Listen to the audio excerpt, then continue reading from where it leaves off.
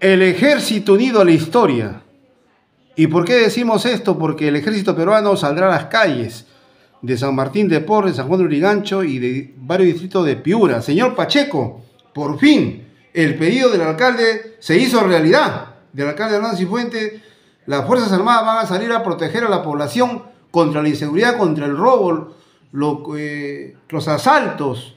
Pero ese es el peor engaño. ¿Por qué es el peor engaño, señor Pacheco? Porque si escuchamos lo que ha dicho el ministro de Justicia y el ministro de Interior, que los militares no tienen facultad para detener, son los policías. Prácticamente que los militares son los que lo acompañan a la policía. Y es más, en caso de que haya una revuelta, los militares no pueden ni disparar, son los policías los que tendrían que disparar. Y entonces ellos van a hacer los escudos. O sea, no es que no hay materiales para la policía, no hay implementos. O sea, su labor de las Fuerzas Armadas va a ser disuasiva. Disuasiva nada más. O sea, ellos no pueden utilizar las armas contra los delincuentes. No pueden utilizar. O sea, por eso te digo, si un delincuente le dispara, ellos no van a poder. ¿Y por qué? Se van a ganar un problema, un juicio. Pero ¿y cómo? Porque ni el Estado lo va a hacer. Pero ¿y cómo los militares han disparado y han matado más de 60 en el Perú, en el sur del país? Es que ahí ya recibieron la orden de la misma presidenta de la República, pues. O sea, la Dina Boluarte dio la orden como Tarola para que maten, asesinen, destrocen los cráneos de los peruanos que no son delincuentes. Y contra los delincuentes, la banda organizada, el ejército no puede utilizar sus armas. Es que esa es una manera de distraer a la población y meterles el miedo, pues. ¿No? La presencia de los militares mayormente es para meterles el miedo a la población, no salgan.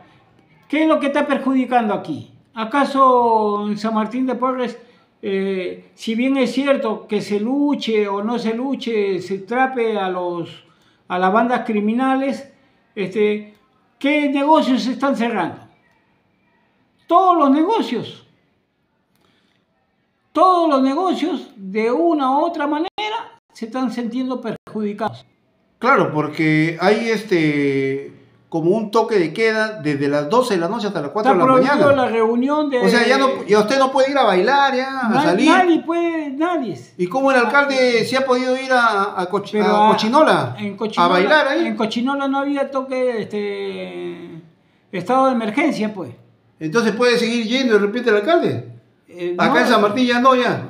Acá en San Martín no puede. O sea, acá ya no puede bailar el señor Hernán Cifuentes con sus amigos. No, pero no puede divertirse en San Martín de Porres. En las avenidas no puede, porque en las avenidas está el ejército, están los patrulleros. Pero en este estado de emergencia la policía puede ingresar, romper tu puerta e ingresar. Si ve que ve gente sospechosa. Claro que sí, ¿no? Claro que sí, pero el alcalde tiene los puntos donde debe hacer eso.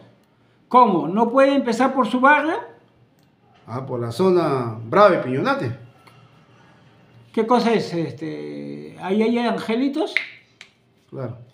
¿Qué decimos de Caquetá? ¿Qué decimos de Sarumía? ¿Qué decimos de la 35 de la Avenida Perú, al lado del río? ¿Qué decimos de José Grande, al lado de la Huaca? ¿No conoce eso el alcalde? ¿Qué decimos de acá de Libertadores? ¿Cuántos serenos tiene el alcalde? Dijo 150, creo, ¿no? Necesitaba 300. ¿Por qué no agarra 100 serenos y recorre todas las zonas, el alcalde? El sereno no tiene facultad para nada de eso, Pedro. Métetelo a la cabeza. Pero siquiera pues marchan, pues, ¿no? ¿Qué cosa van a marchar? ¿Desfile? Claro, marchan por la zona roja, o sea... Entonces tendríamos que traer a la banda de músicos del ejército. Claro, para que pueda marchar también ahí el alcalde cargando su estandarte y los serenos ahí también que marchen por la zona roja. Los vecinos necesitan pues algo honesto, sincero, de que se les cuide, porque el peligro está en todas las puertas, nadie puede salir ni a una panadería ni a una tienda. Ahora, los escolares. Ahora no puede ser posible. Yo he tenido a mi hija que le han puesto un cuchillo en el pescuezo y le han quitado su celular. Ahora, esa labor lo tiene que hacer la policía, pero tenemos déficit de policías. Y muchos policías también Están cuestionados, señor Pacheco. Pero, no hay confianza en la policía. Pedro, escúchame. Hay que escuchar un poco también la noticia, porque en esta semana el general de la Policía Nacional ha dicho de que el 50% de toda su flota, de sus patrulleros y todo lo que tenga, están malogrados. O sea, es un fracaso total desde el Estado. Si él mismo lo está diciendo, Pedro, yo te hago la pregunta. Mañana le pueden dar el presupuesto al general, al Ministerio de Interior, todo lo que quiera. ¿Cuánto tiempo se va a demorar para hacer la adquisición, la compra, la repartición y todo? Más de 60 días. Entonces y ahí ya terminó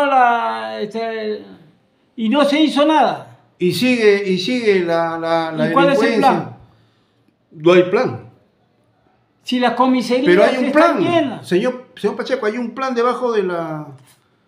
El alcalde tiene una estrategia, quiere implantar un plan acá en San Martín. ¿Pero cuál es su plan? Que lo haga, pues. Pero él ha ido pues a un curso, ha ido como expositor a El Salvador. Pero eso me extraña a mí, si él supuestamente ha sido invitado a dar un curso de seguridad ciudadana, que lo implemente acá. ¿Cuál es? Entonces, ¿por qué se va a copiar lo de que va a ir allá a darlo? La gente lo ha aplaudido cuando llegó para acá y muchos han dicho, ese es el Bukele de San Martín de Porres, necesitamos el plan Bukele de San Martín de Porres. Es que eso se llama, pues, son gente franeleras, ayayeras, Pedro. Hay gente que no desconoce que El Salvador no se ha retirado de la Corte Interamericana de Derechos Humanos, de la Corte, ¿no? Donde ellos, el Estado utiliza... Acá va a funcionar cuando eso se dé, si es que se logra retirar. Nos retiramos de la Corte Interamericana de Derechos Humanos. Fusilamiento. Pero ya la presidenta le ha dicho que no van a implementar el plan Bukele acá en el Perú. Entonces, ¿de qué ha quedado todo eso? Pero han llegado ya ha llegado una delegación a la Municipalidad de San Martín de Porres. ¿Pero para qué? Para engañarle a la gente. Pero la gente ha aplaudido, pues. Pero es que la gente desconoce o no ve noticieros, pero no se empapa bien del asunto. O viven en otro mundo. Hay que dejarle, pues, con sus creencias. Pero usted cree que... Pero si tú miras quiénes aplaudieron, Pedro... Pero usted cree que... Son como las sesiones de consejo. Pero usted cree, señor Pacheco... Las sesiones de consejo, tú sabes de que más de 20 años no entra la población. Entran los funcionarios... Y lo del vaso de leche lo llenan. Y sus ayayeros. Y esos son los que aplauden toda la vida y están de acuerdo toda la vida. ¿O no es así? ¿O estoy hablando mentiras? Es cierto. Entonces... Tienes que ser amigo de un funcionario. ¿En qué ha cambiado aquí? Nada. En nada, Pedro. Tú mismo lo estás diciendo. Porque nosotros hemos tenido problemas para ingresar la primera audiencia pública. Cuando uno es transparente, cuando uno... Le tiene miedo a la prensa local. Pedro, escúchame. Le tiene miedo a los dirigentes. Es tan simple. La ley le faculta... Pero no quieren debatir. Pedro, al margen de debatir o no debatir, Pedro, la ley le faculta hacer una audiencia pública. ¿O no es así? Claro. ¿Y qué temor tiene? Porque lo debería dar en las calles, en la plaza pública. ¿Qué temor tiene? Por eso ¿Qué temor tendría el alcalde? Entonces, ¿Alguien lo ha amenazado al alcalde? Pedro, al que lo amenaza no sale por la labor que está haciendo el alcalde. No sale Pero si alguien, a la playa. Señor Pacheco, lo lógico es si alguien lo amenaza es porque está chocando con intereses. Estará chocando el alcalde con intereses de grupos. Puede ser, de repente, no, pero se ve eso. No, ¿qué es lo que está haciendo? O sea, si nosotros nos paseamos por todos San Martín de Porres, ¿qué está cerrando la municipalidad de San Martín de Porres? Nada, Pedro. Pero él dice que cerró más de 50 prostíbulos o hostales, que se dedicaban a la protección clandestina. Pero ¿a quiénes ha chapado?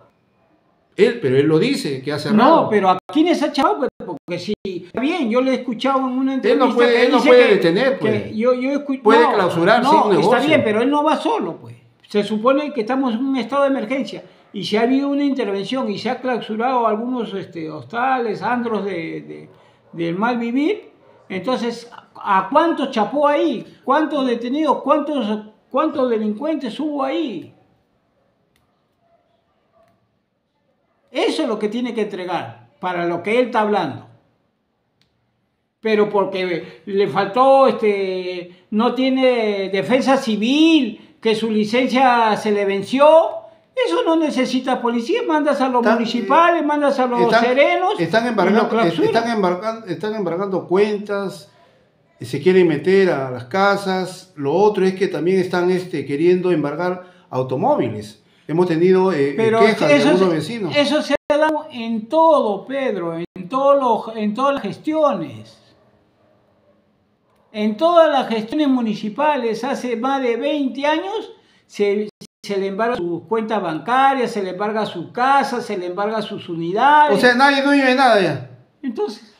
O sea, y la gente dice, no, que viene el comunismo, el socialismo, me va a quitar todo, cuando le están quitando ahora. Bueno, pero volvemos al tema de seguridad ciudadana del ejército peruano.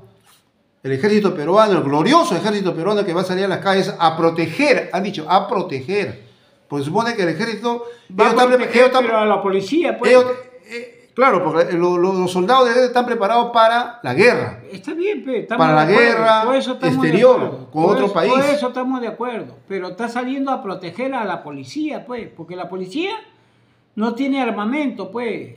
Si tú ves que los sicarios... ¿Usted me quiere decir que la policía salen con ondas? Pero Pedro, si tú... hay que ser ciego para no ver. Porque si tú ves a una banda de delincuentes que tienen semejante armamento y la policía tiene una pistolita... ¿Y dónde sale todo ese armamento, señor Pacheco? Esa es la pregunta, que nadie lo dice. Las granadas que ahora se ven, y ahora todos los días, como la época del conflicto anterior, conflicto armado, ahora aparecen un montón de granadas. Nadie lo dice, pues. Entonces, ¿cómo pasaron esas granadas? Claro, esas granadas lo tienen el ejército, lo tiene la marina, lo tiene la aviación. Lo tiene, claro, la policía especializada. Pero ¿cómo pasó esa granada si es que vienen de afuera?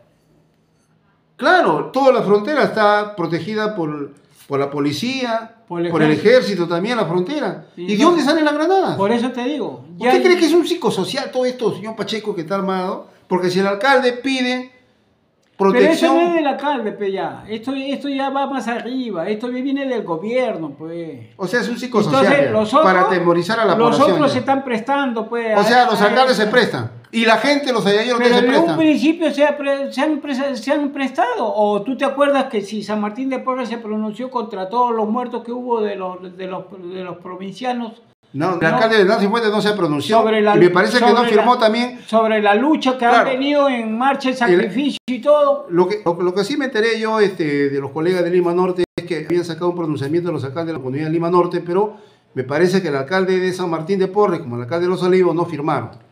No firmaron un apoyo. Se han pronunciado y siempre han estado al lado de la derecha. Bueno, hay que ser ciegos para esto. Podemos Perú se apegó a ¿cómo se llama? A Porquis en los primeros meses. De las 10.000 motocicletas. Claro, le iban a dar unas 500.000 motocicletas de San Martín. En los primeros meses, y después de ahí salió con la ministra a tomarse fotos en el banco, que el apoyo, prestándose. Y después apareció con la Terque. Y terminó con Dina Boluarte. Ahora ha estado con Dina Boluarte. Entonces, ¿qué cosa puedes pedir? Lo hace por el dinero que la municipalidad va a recibir por el estado de emergencia, o Hernán Cifuentes lo hace por una situación social. O sea, es consciente el alcalde de San Martín de Porres, yo no me explico, señor Pacheco, es consciente de cómo se produce la delincuencia, por qué los jóvenes salen a delinquir, por qué las cárceles están llenas, repletas. Pero, ya no hay cárcel, ¿dónde van a meter a todos los muchachos? Pedro, te estoy dando como ejemplo dónde vive el alcalde, a dónde estuvo entrando. En esa zona que viven puros pitucos. Claro. Es lamentable. Entonces ya está de más. Es lamentable lo que vivimos en el Perú. Se pierden las garantías constitucionales, el derecho a reunión, el derecho a pacíficamente a marchar. No se puede marchar. Lo que pasa es que ya nadie puede protestar. Lo que pasa es que se está trabajando para las próximas elecciones, para el Congreso, que para esto. Entonces, o de repente cada quien está buscando cómo hay alcaldes que quieren ser congresistas. Hay apetitos, pues, Pedro. Tan sinvergüenza serían si utilizarían toda esta situación del estado de emergencia para ser candidato más adelante al Congreso de la República. Si en estas pequeñeces no tienen sangre en su cara, porque yo tendría sangre en mi cara. Pero los mayores ladrones en el país son los funcionarios, las autoridades. Señor Pacheco, se dan 27.000 millones de soles. ¿Usted cree que la delincuencia común se lleva todo ese dinero, 27.000 millones de soles del erario nacional, de los impuestos de los peruanos? ¿Y cuántos millones se maneja acá en el municipio de San Martín de Porres? Si el presupuesto para el año son cerca de 150 millones de soles. 150 millones de soles. Claro. ¿En qué se invierten los 150 millones de soles? En pagos de planilla. El 81% es para pago, me parece, de planilla, porque eso es lo que salieron. Y solamente 17 millones de soles de los 153 millones, de 150 millones, 17 millones son para hacer obras. Y el resto para pagar. Pero tú no puedes decir eso, Pedro. Porque por mantener las calles cochinas, ¿cuántos millones se le paga a la empresa? Ahí entran esos gastos, pues. De contrato, de servicio. ¿Cuántos millones se le paga? Bueno, a Repersa le pagaron más de 70 millones de soles. Ya, ¿y ahora cuánto le han pagado? Debe ser otra millonada, señor Pacheco, por lo que vemos. No hay documentos, no hay claridad. No se cuelga tampoco los informes, los acuerdos de consejo, la resolución no se cuelga también en la plataforma de la web de la municipalidad. Pero es que todo el mundo está cubierto por el mismo Estado, Pedro. Por la gente desinteresada. Bueno, porque en sí la policía lucha contra dos poderes. Uno el poder político y el otro el poder de la delincuencia común. La sociedad, o sea, un sector de la sociedad bueno, que entra a delinquir porque no tiene que comer, no tiene oportunidades de educación, no tiene oportunidad de ir a tener una vivienda, no tiene para comer. Ahora, este sector que está acá, el sector político, se lleva millones y millones, le roba prácticamente a este sector empobrecido. Y la policía más lo persigue a los de abajo y lo de arriba no. Pero Pedro, este estado de emergencia es para proteger a lo de arriba y lo de abajo es para perseguirlos. Por eso te digo, en el Agustino, en Breña, en Magdalena y en distintos distritos más, ¿no hay delincuencia? Claro. ¿Y por qué no se lleva para allá también el estado de emergencia? ¿No roban ahí? ¿No matan? El mismo Miraflores asaltan y matan y no hay estado de emergencia. ¿Por qué? ¿Los policías son superhéroes allá? Hay un ciudadano que escribió, nosotros hemos entrevistado al señor Ciro Almería hace pocos días, tocando este tema también de la seguridad, y habló que él había sido, creo, también había trabajado en la policía, y él dijo que con 30 policías, o con el sector que tenía en ese tiempo, dice que acabaron con la delincuencia en su sector. Pero ese eran con las bandas organizadas. Pero esos eran otros tiempos, Pedro. Tampoco no hay que ser demagogo, que ahora con 30 policías vas a acabar. Cuando hay infiltrados que vienen de otros países, sicarios, ¿ya? De que tenemos de todo. Venezolanos, colombianos, hasta brasileños tenemos, ecuatorianos. Es que recién ha salido una ley para prohibir el ingreso. Tiene que ser con documentos. Pero al margen de todo eso, al margen de que recién haya salido la ley o no, pues si la población ha crecido, pues, ¿él de qué año estará hablando? 13 millones de limeños somos.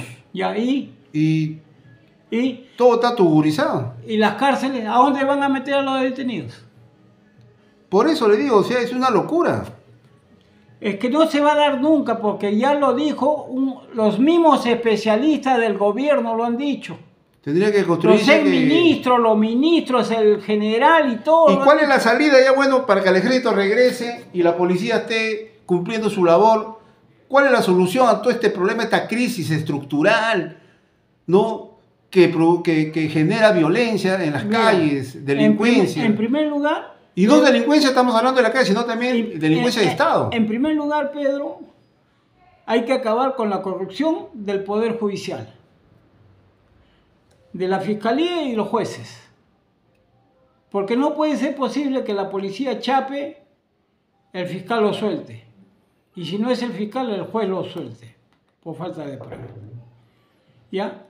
Y cambiar, como dice las leyes... Pero usted está hablando para los de abajo o para los de arriba también. Para todos, los choros. Para todos, Pedro. Para los de saco y corbata y también para los de abajo. El primero que cometa un error de soltar a uno de cualquier banda, A ese tiene que haber pena de muerte, Pedro, porque a ese no se le puede perdonar. Porque para eso se le paga, para eso estudia, para eso se preparan y para eso. Pero tiene que haber pruebas y también tiene que ser en flagrancia, ¿no? Por eso mismo te digo, ser Pedro. capturado cuando ya, bueno... Pero por eso mismo, Pedro, te digo. Claro. Entonces, si tú no acabas con eso, pero para acabar con todo eso primero, tienes que acabar con los 130 gusanos que están metidos en el Congreso. Porque esos gusanos sacan las leyes a su antojo y para ellos.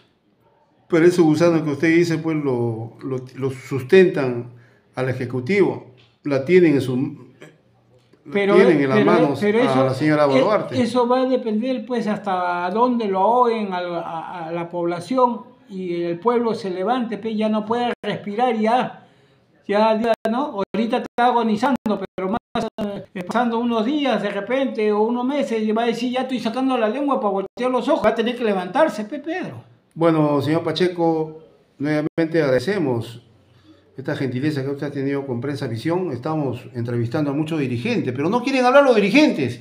Los buscamos, los llamamos, tenemos que ir a sus casas, tenemos que estar atrás de ellos. Se molestan cuando los llamamos. No quieren hablar, pero cuando no hay nada, critican a la prensa, que la prensa no quiere investigar.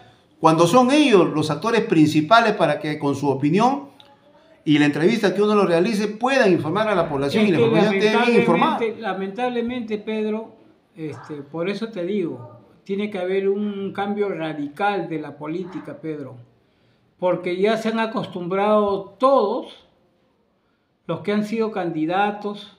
También manoseada la política en San Martín de Porres. Todos los partidos ya se acostumbraron a que cuando vienen las elecciones nomás salen a que yo defiendo al vecino porque le está cobrando caro su tributo, o porque la calle está sucia, o por la seguridad. Y a todo esto, señor Pacheco, los ex candidatos tampoco no dicen nada.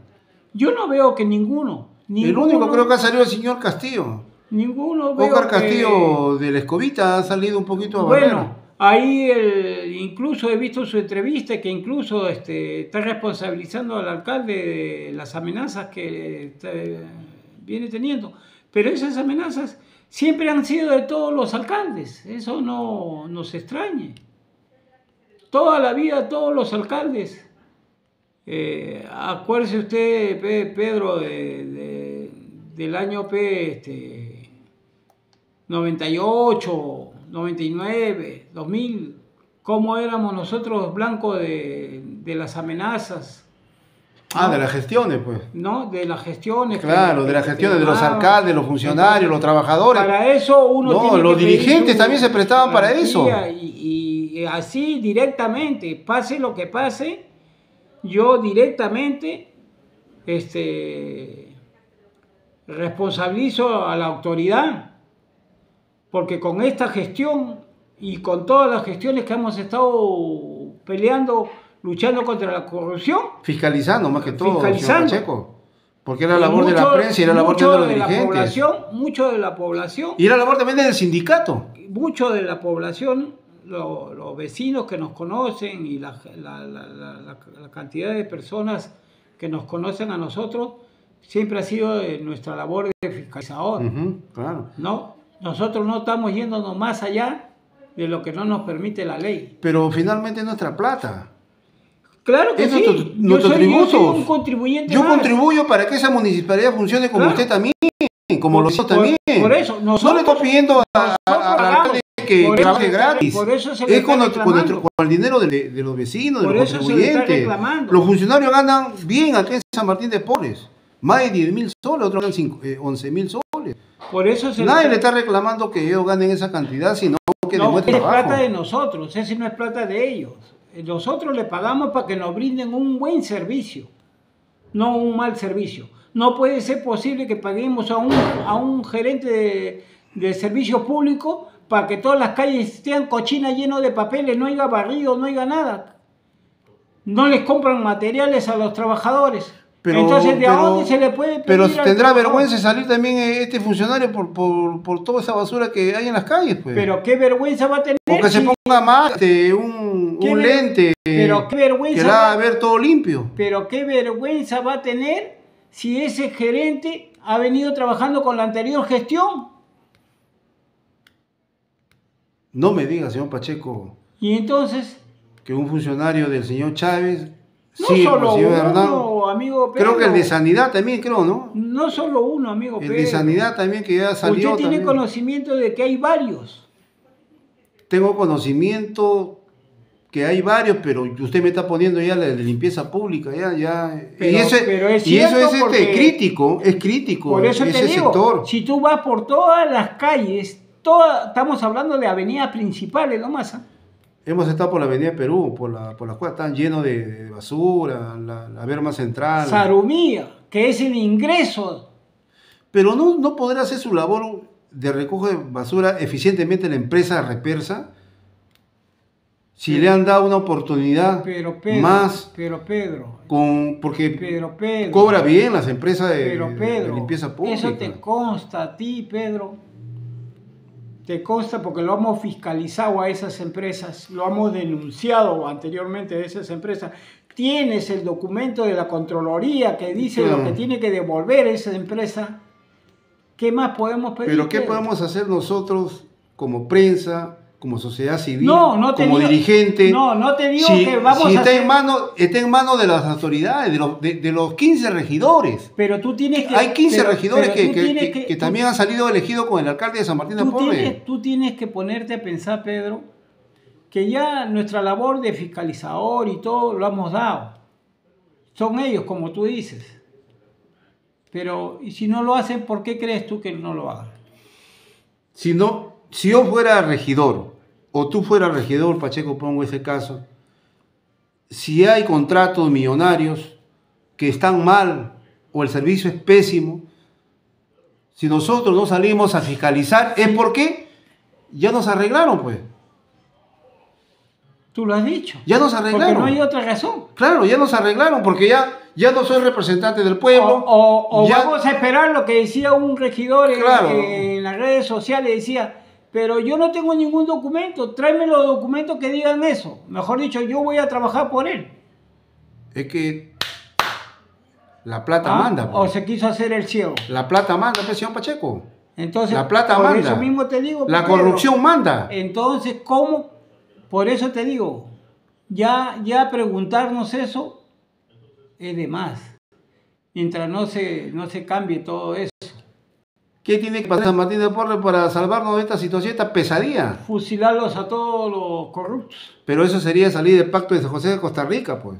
Como lo está haciendo Bukele en El Salvador. Pero tendríamos que hacer algo así para empezar. Pero ni Bukele lo está haciendo, porque Bukele está chocando con las pandillas de abajo, pero no lo está haciendo con la gente de arriba, con lo de cuello y corbata, que se lleva más plata que lo de abajo. Por eso te digo, Pedro, mira todo lo que está pasando. Entonces, si no hay un cambio radical de todo, es la población la única que tiene que... Eso de que los vecinos, los dirigentes salgan acá, ay, que mira que ese está hablando así, que sale, que vendido, que traidor, que te vengan a decir lo que quieren esto, son gente oportunista que están interesados o tienen algún interés que están recibiendo ahí. Como dice el dicho, ¿no?, popular, solamente el pueblo salva al pueblo. No hay otra. O sea, ya ni confianza en muchos dirigentes, porque solamente a veces cuestionan, critican para poder recibir algo a cambio, prebendas. Y hay otros dirigentes que por temor a la autoridad, por una obra, que le van a hacer, se quedan callados. Sin ir muy lejos, todas las obras, incluso hablando acá de esta última obra que ha hecho el gobierno central, no lo ha hecho la municipalidad, ¿ya? Que fue gestionada como debe ser por los vecinos, con el aval de la municipalidad y todo, que se hizo Tantamayo, ¿ya? Pero el dinero fue por el gobierno central. Claro. Entonces, ¿cómo un último alcalde viene y va a inaugurar? ¿A quién le está engañando? Claro. Y los dirigentes que se prestan. Bueno, hay muchas personas que han perdido la conciencia, como luego repetí. Y así, muchas losas deportivas, muchos parques, donde ya existió parques, Pedro. Bueno, señor Pacheco, así cortamos ya. Cortamos porque el ejército va a salir ya. Muy agradecido y va bien con cuidado porque el ejército te va a... No, el ejército ya va a salir. Va a estar en lugares principales, en las avenidas. ¿Cuándo se dio el estado de emergencia y recién va a salir el ejército? Recién va a salir, es que no hay soldados, pues. En los cuarteles ya no hay soldados como antes. Ah, como es que no es obligatorio el servicio. Es que no les pagan también, pues, no les pagan su... No es que no le paguen. No les paguen es que no le pagan como si fuera un trabajo. No es que no Ese es un servicio. No es que no le paguen. El problema es que el militar no se quiere ganar ya un juicio, porque él va a tener que correr con todos sus hechos. ¿O qué ha pasado? ¿Qué dijo Dina Boluarte cuando los del ejército recibieron órdenes de sus superiores y han matado más de 70 campesinos? Que ella no había dado la orden. Ya. Y que solamente ellos tomaron la decisión de disparar. O sea, los militares. Y hay una controversia, hay una contradicción ahí entre el mando militar se repita de nuevo. Y el ejecutivo. Claro, porque acá, si verdaderamente las bandas organizadas aquí en Lima estuvieran organizadas, esto prácticamente sería ya otra cosa. Camboya, ¿no? Sería ya otra situación. Pero no es así, Pedro, no es así. Acá se está perjudicando a los negocios, a los pequeños negocios, a los estos, porque si tú me ves, incluso, esta es una crítica para la policía, porque la policía dice, hemos capturado tantas personas, pero ¿de dónde lo ha capturado? Del micro, requisitoriado, nada más. Ya lo tiene ya de la chequeado. Calle, pero de la calle, no. ¿Qué banda ha chapado? ¿Cómo vas a ir tú así, si tú conoces la guarida de todos los delincuentes? Claro. Bueno, ahora terminamos, señor Pacheco, y nos vamos a rumbear a la victoria. A Cochinola te invitaré, Pucha, sería... De repente también por ahí tengo un beso que me dé una femia. No, una cochinela no tampoco, pues. Terminamos con alegría porque la vida es alegría, señor Pacheco. Claro, hay que tampoco no es alegrarnos. también ya molestarse. Los políticos tienen que dialogar, tienen que debatir. Me gustaría de repente que usted pueda tener una conversa con el alcalde. Algún momento, ¿no? No, yo no soy político, Pedro. Yo soy un dirigente más y siempre voy a estar ahí en la vida política, eso para otras personas. Yo no tengo ningún interés tampoco en esto, sino que lo que tiene que ser correcto, Pedro. Claro, pero también es bueno desde la sociedad civil dar propuestas, conversar. Sí, podemos dar propuestas, pero también dependemos de la disposición de ellos. Pero sí, Pedro. Ellos tienen que buscar a la población. Tantas en las redes sociales, tantos vecinos, tantos dirigentes que están pidiendo presentar un plan de desarrollo para el distrito y a ninguno los escuchan. Ya pasó un año y no los escuchan ninguno. Entonces, ¿qué voluntad pueda tener en vemos que esta gestión no hace partícipe a la población, a los dirigentes, para ver la política de Estado. O sea, la política del municipio. No le dice, no les pregunta.